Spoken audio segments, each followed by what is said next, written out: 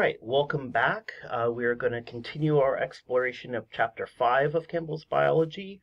And before, while we explained what these large macromolecules were, these large biological molecules, what we're going to do now is go into each of the classes and discuss what makes those classes a class, what is unique to the function of each one of those classes. So we're going to start off here with carbohydrates. So concept 5.2, carbohydrates serve as fuel and as building material. Now, carbohydrates can certainly do more than these two things, but we are going to start off from this place. In class, we can talk about some of the additional functions that we see with carbohydrates. Now, carbohydrates include sugars and polymers of those sugars. The simplest carbohydrates are called monosaccharides, meaning one sugar, okay? Or we can simply call this simple sugars. When we talk about carbohydrate macromolecules, we're typically talking about polysaccharides. Poly meaning many, saccharide meaning sugar, so many sugars. These are large polymers of monosaccharides. Okay. Now, what is a monosaccharide? It has a base formula of CH2O. Okay, and all saccharides are built from multiples of this base structural formula. Now, if you notice here, H2O, what is that? Well, that's water, right? And here we have carbon plus water.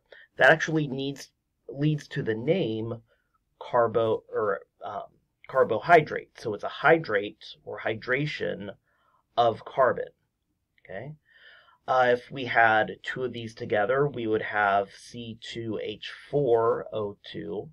We can keep going up. One of the most common monosaccharides is something called glucose.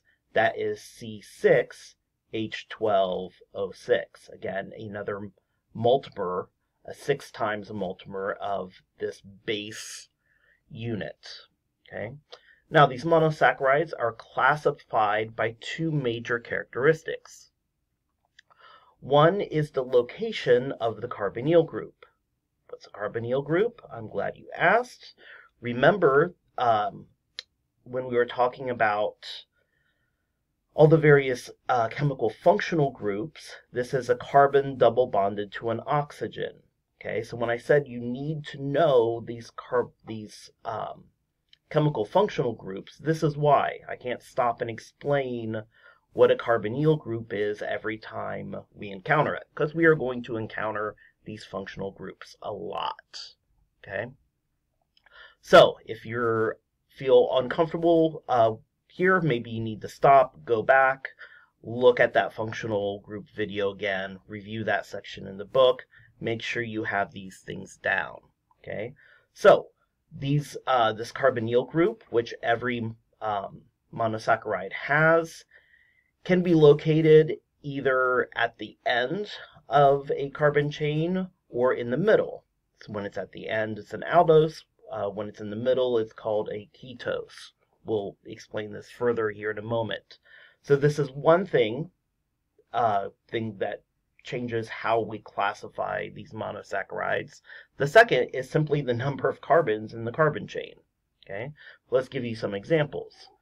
Here is a table where we have going down groups of 3 carbon sugars, 5 carbon sugars, 6 carbon sugars, and we have it broken into 2 columns. In this column, we have the aldoses, which can also be called aldehyde sugars, or the ketoses, or ketone sugars. Okay. So with the aldehyde sugars, we have the carbonyl group being present at the end. You can see here at the end, down here at the end, and this final carbon is also bonded to a hydrogen. The reason why we call these aldehyde sugars is together This is actually called an aldehyde group. This is yet another very common chemical group, one that we didn't go into just to keep it simple, okay? If you have that carbonyl group internal, you don't have it at the end producing an aldehyde group, what you have are these ketone sugars. You can see here that this carbon is bonded on both sides by another carbon, right? So we don't have an aldehyde group, so we can't call it an aldehyde sugar. We call it a ketone sugar.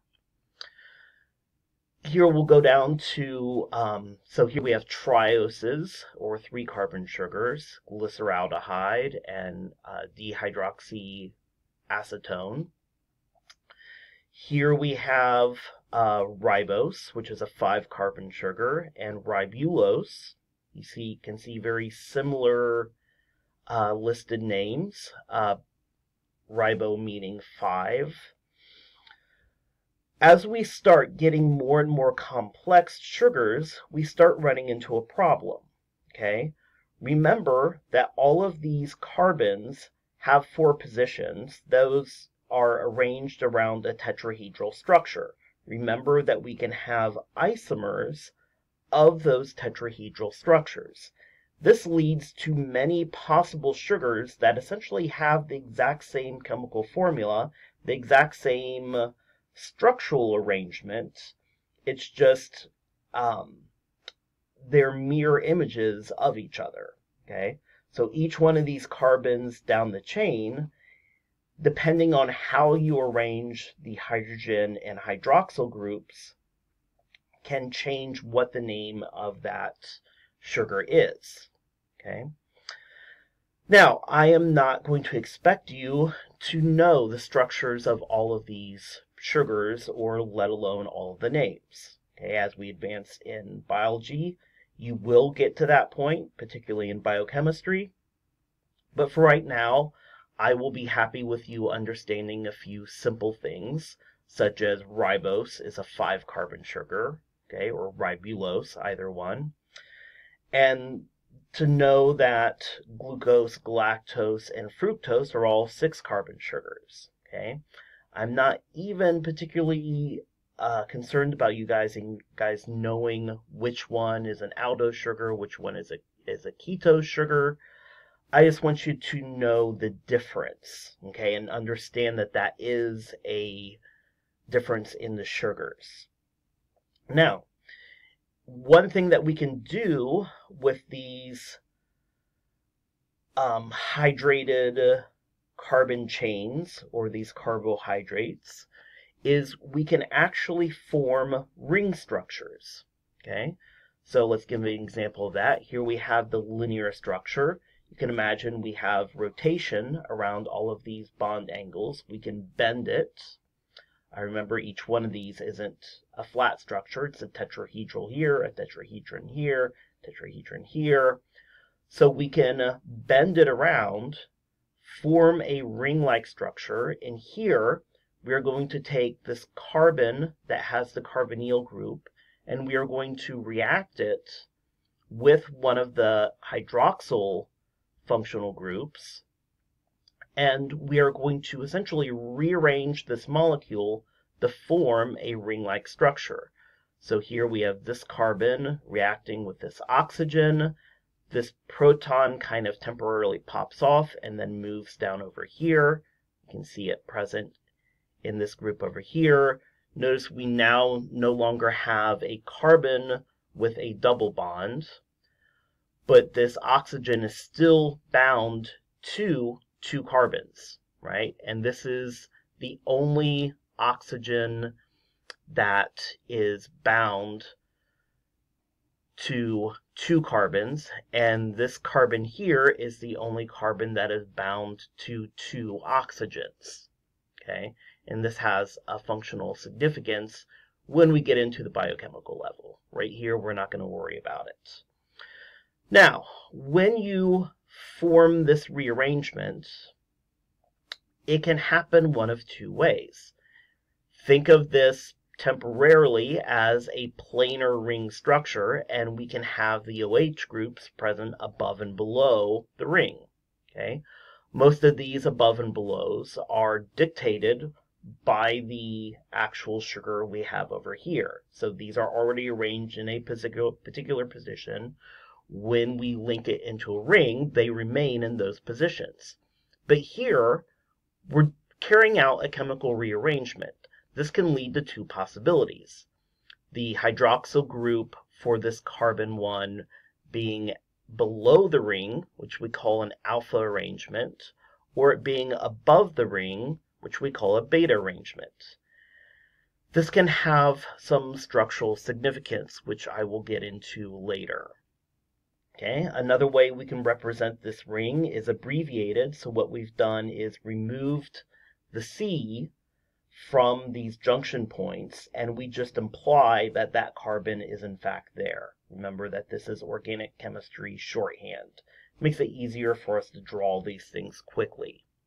Okay. So let's move on to disaccharides.